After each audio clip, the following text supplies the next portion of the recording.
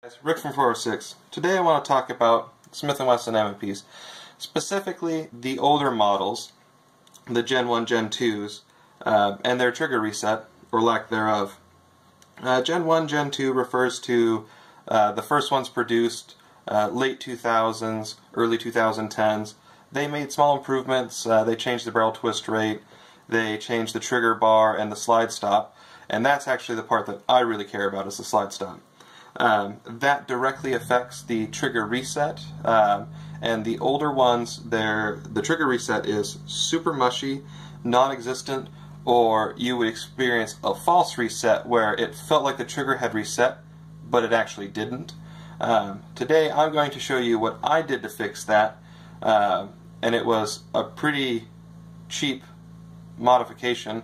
I spent $15 maybe total, and $15 of that I didn't have to spend. I just bought a spare slide stop just in case I screwed mine up.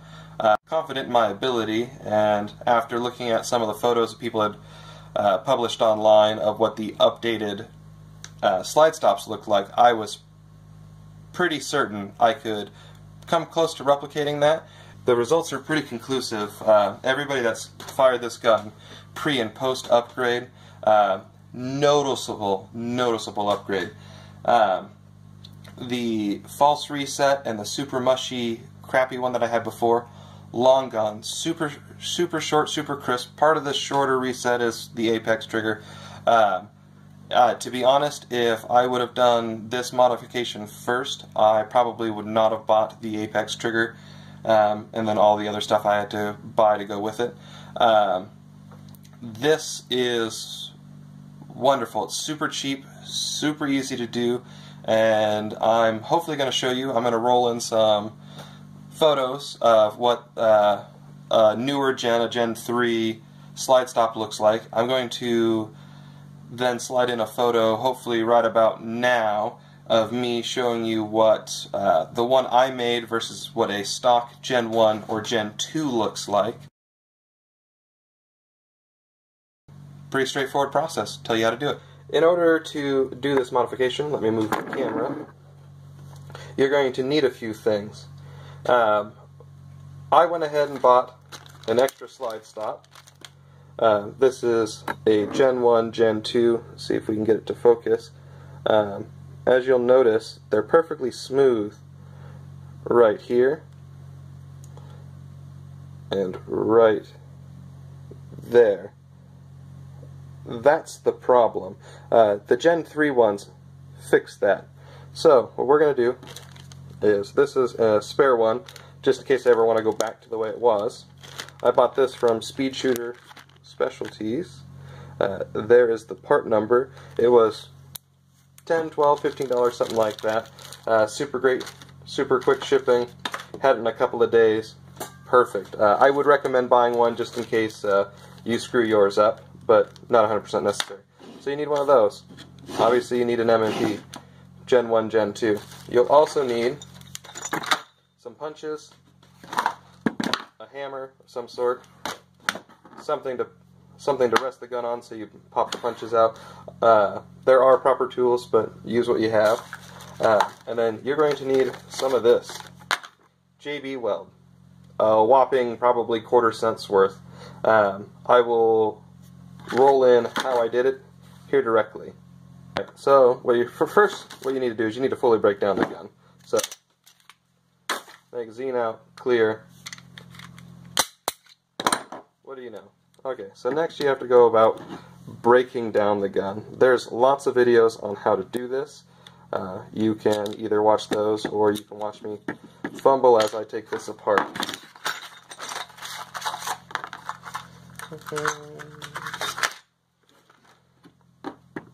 It's pretty straightforward. You can figure out how to do this on your own, but if not, you have two pins that really hold everything in. You have the forward pin and you have the rear pin. Both of those have to be drifted out. Then you push this pin out that just holds the trigger spring and everything into place. All the guts will come out. You'll lift this rear block out, and then this front block will come out, or you can lift this one out and then this one will come out. Either way. So what you really care about, let me see if I can realign the camera here. So what you really care about is this right here is your trigger bar, and when you pull the trigger, you can see that it moves, and it moves the sear right there in the back, right in the middle. So when you pull the trigger, the gun goes bang, the trigger bar pushes over and the sear disconnects when the slide cycles. So when you go to reset the trigger, as you push forward, or as you release, the spring tension pulls it forward, and right there, that was the reset. That was the trigger bar snapping back under the sear. So we can do it again. Boom, just like that, and the gun's ready to fire again. So this is with the improved one. We're going to show you how long it takes with the older style one. Alright, continue disassembly. Alrighty, we're back. So, fully disassembled. So here we have the trigger spring, trigger bar. Pretty dirty, I probably should clean it. Oh well. So, here we go. So this is my modified slide release. So what you have is some JB weld, which has held up pretty well so far on this side of the slide release. So I'm going to grab the original. So side by side. So on top is the original, on the bottom is the modified. So this is where all that goodness comes into place. So right there you can see the bottom one I've built up with a layer of JB weld, and what that does is I'll roll in the other photos of what the modified ones. So the Gen 1s and Gen 2s look like this, and what they did, they ended up just brazing or adding a little piece of metal right here, and what that does is it forces the trigger bar over sooner. So just like this is your trigger bar, and it moves back and forth when it's under spring tension, but it pushes against the slide stop. So by putting a little piece of metal right there, what you're really doing is you're forcing the trigger bar this direction. You're forcing it inward towards the magazine well. And what that does is it puts tension on it, so when this piece right here is riding against the sear has a gap, and as soon as this piece can fit back under it, it's under tension because this is being bent like this, it will snap back under. And that's where the trigger reset on this particular gun comes from. The older models, because it doesn't have this, there's nothing pushing against it. It takes forever because it has to travel the entire length before it can push back under, because it doesn't have any tension. So I'm going to put this old one back in, and I'm going to show you what it's like. And then we're going to put the new one back, the modified one in, and then we'll go from there. Alrighty, we're back. So, quick disassemble. So, this is the original slide stop. So, if you hold on.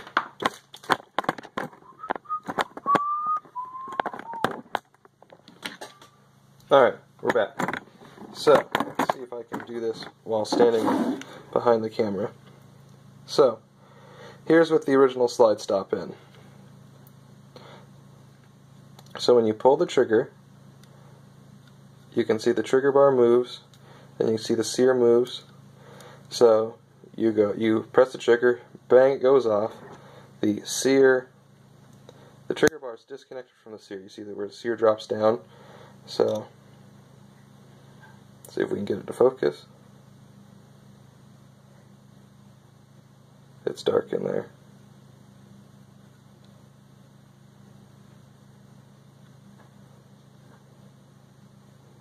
There we go.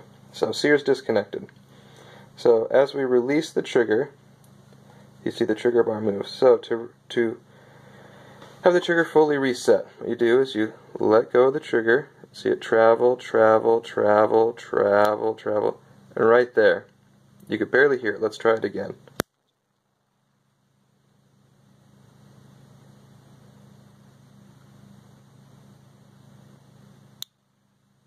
That was it. That was the trigger bar resetting, and then you could press the trigger again, lather, rinse, repeat. Bang, gun goes off. Trigger bar gets disconnected from under the sear. Goes forward, click. Barely there. You can see how far this has to move before it snaps over.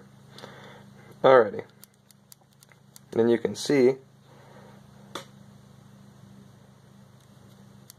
that there's nothing.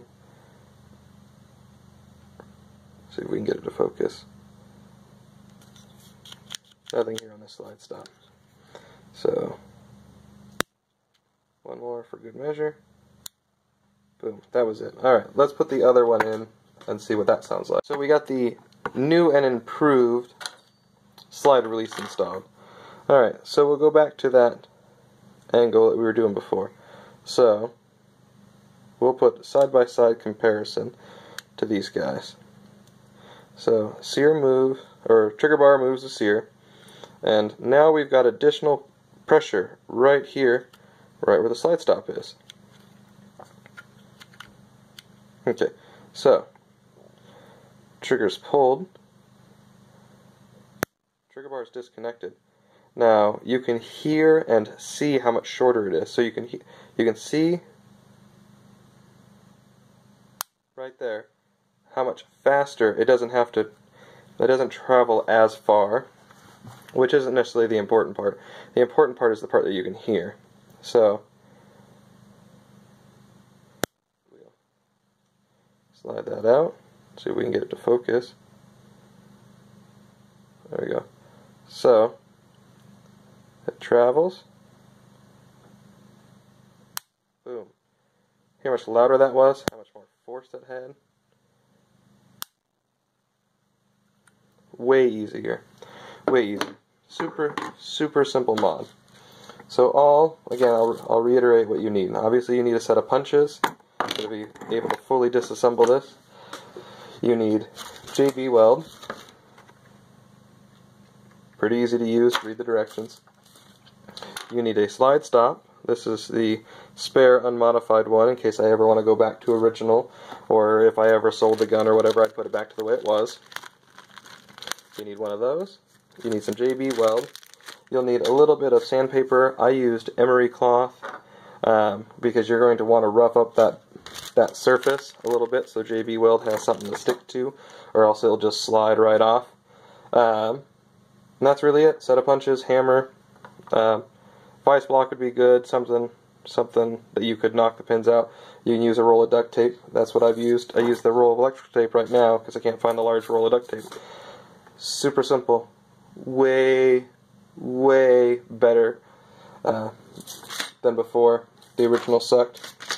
I would highly recommend this to anybody. It costs just about nothing. I already had JB weld because you always need some JB weld.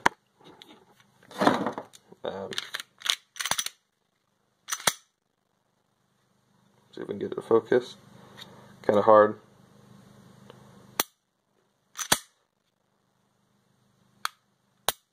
See how much more authoritative that reset is? It actually pushes your finger forward.